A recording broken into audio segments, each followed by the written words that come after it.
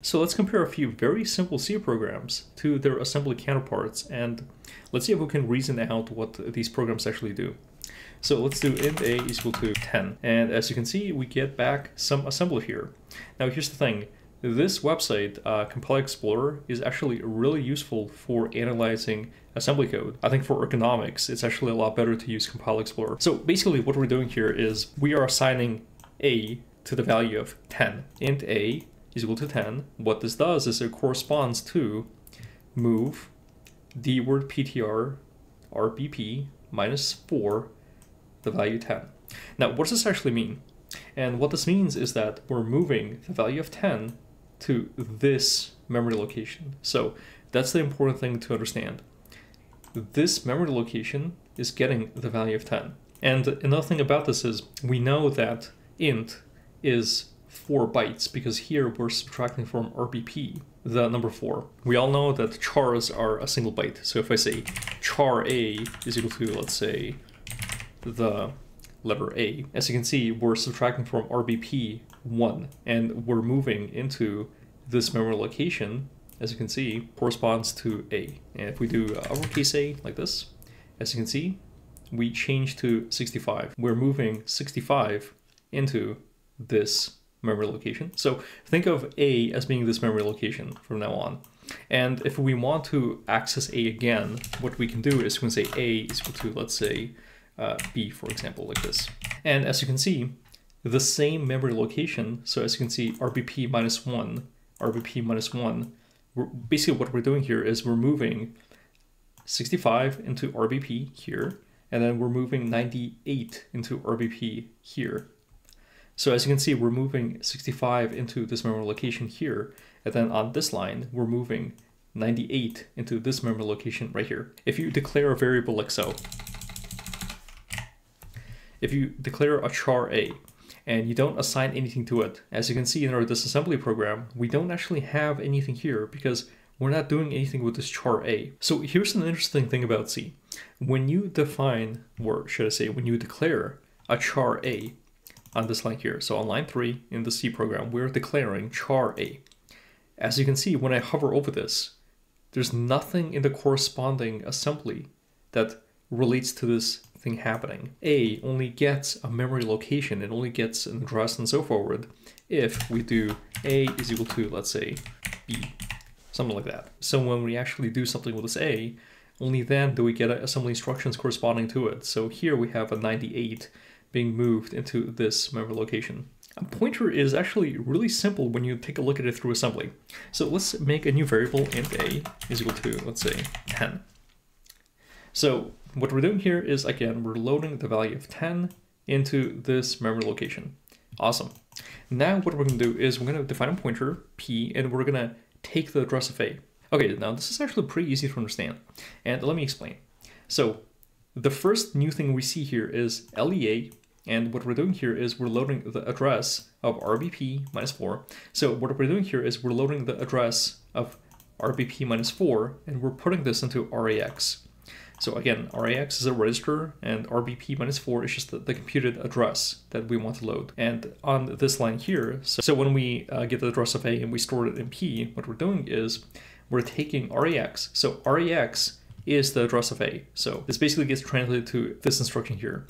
And for the assignment to this pointer, what we're doing is we're saying keyword ptr, and we're putting this value into this memory location. Now, here's the thing. As you can see, the difference between this line and this line is that this is a dword and this is a keyword. And the difference between a dword and a keyword is that a dword is 4 bytes and a keyword is 8 bytes. If you take a look at Stack Overflow, as you can see, a word is 2 bytes, a dword is 4 bytes, and a keyword is 8 bytes. So next, what I want to do is I want to actually assign to this pointer something, 25. So what I'm doing here is I'm setting the value of A to 25 here, and I'm setting it through this pointer. So in C, what we're doing here is we're setting the value of 25 to whatever P is pointing to. So as you can see here, we're setting 25 to be moved into this memory location. So as you can see, what you do here is when you access a memory location assembly, you load an effective address. So you load, let's say, whatever address you want. You can say RBP -4 or whatever. You put it into REX, and then here, when we're actually assigning to this pointer, we're saying 25 is being moved into this memory address. Okay, so let's play with arrays now. So let's declare an array A that has 2 elements.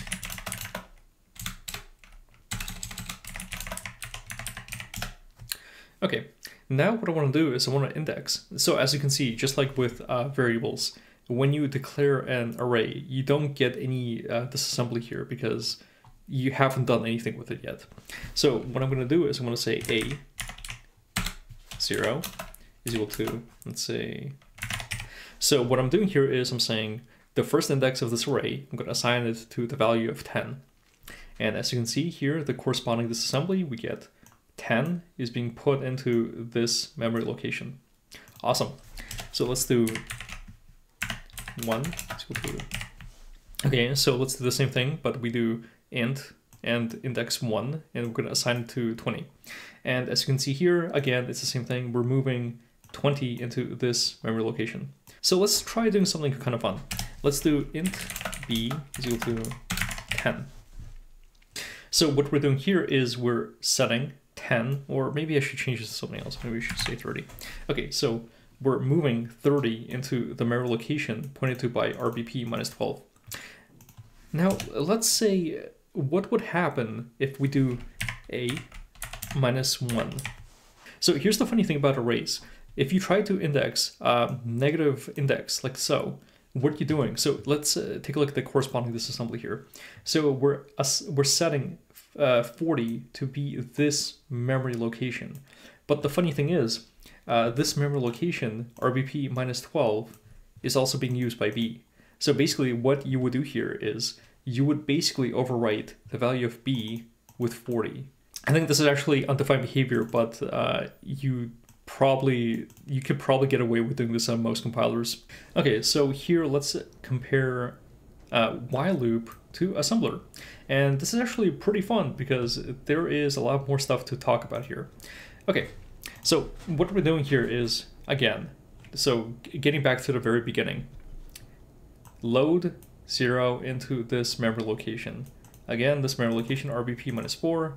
So I'm pretty sure you're familiar with that already. So what we're doing here is we're loading 0 into this memory location. Awesome. Then what we're doing is we're comparing 10 to this value here. And what we're doing next is we're jumping if it's greater than or equal to. So again, so basically what happens here is when you do a comparison, this sets some flag in your CPU. And this will check that flag, and it will say if the flag is greater than or equal to, then jump to this label here. And this label here just tells us to just pop and return. So that's pretty simple. Next, what we're doing is we're moving A. So we're basically moving A into EAX. Then what we're doing is we're doing add 1 to EAX. And finally, we're moving EAX back into this memory location. So basically what this does is we move this value into EAX, we add 1 to EAX, then we move EAX back into, we move it back into our memory location. So where the address at which A is stored, we're moving back EAX back into it. So that's how you increment in assembly. And then what we're doing is we're jumping. So this is unconditional jump. So basically when we get here, we just jump back to this label here. And this just repeats over and over until this comparison is not greater than or equal to, and at which point we jump down here and exit. Okay, that should be fairly simple. So let's take a look at for loops now. Okay, so let's talk about for loops. So what I'm doing here is I'm setting j to be 0. Then I'm doing a for loop across I. So what we're doing is we're going from 0 to 10. Then we're saying j plus equals I. And that's pretty simple to understand. And the disassembly of it is equally simple. So the memory location indicated by RBP -4 is j, and the memory location indicated by RBP -8 is I. So what we're doing here is we're comparing RBP -8 to 10, and we're doing a conditional jump here. to this label. So when this is finished, so when we finish our for loop, we just jump to this label and we exit the program. So if we don't jump, what we do is we move I into EAX, then we add to EAX the value of J. Then what we do is we move EAX into J. So again, RBP minus 4, that's J, and RBP minus 8, that's I. So what we're doing here, or what the assembly is doing here, is it's moving EAX into J right here. Then what we're doing is we're moving I into EAX, and we're incrementing EAX by 1. And we're moving EAX back into I. So that's basically how a for loop works in assembly. Okay, so if you enjoyed this video, check out the playlist on your screen right now, and I'll see you later.